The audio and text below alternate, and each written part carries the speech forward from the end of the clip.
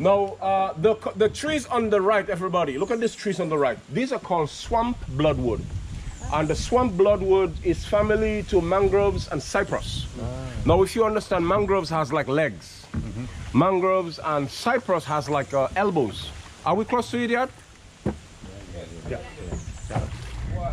All right. And these trees, the cypress and the mangroves and the bloodwood, they have very powerful roots that is able to filter out the salt, because the water here is very salty. So it's able to filter out the salt. Another reason this grows alongside the riverbanks is because it keeps the riverbank from erosion. It minimizes erosion. So these are some of the reasons. And right here, look at this. This is elephant ears, and this is growing as an air plant. Look at the roots sustaining in the air. Parasite? Air plant, no. Parasite is a dangerous plant that can kill its host. This is an epiphyte. Epiphyte and saprophyte has a symbiotic relation with the host. But parasite can kill its host.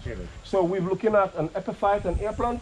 When we get up the river, I'm gonna incorporate a little walk for you. We're gonna see saprophyte.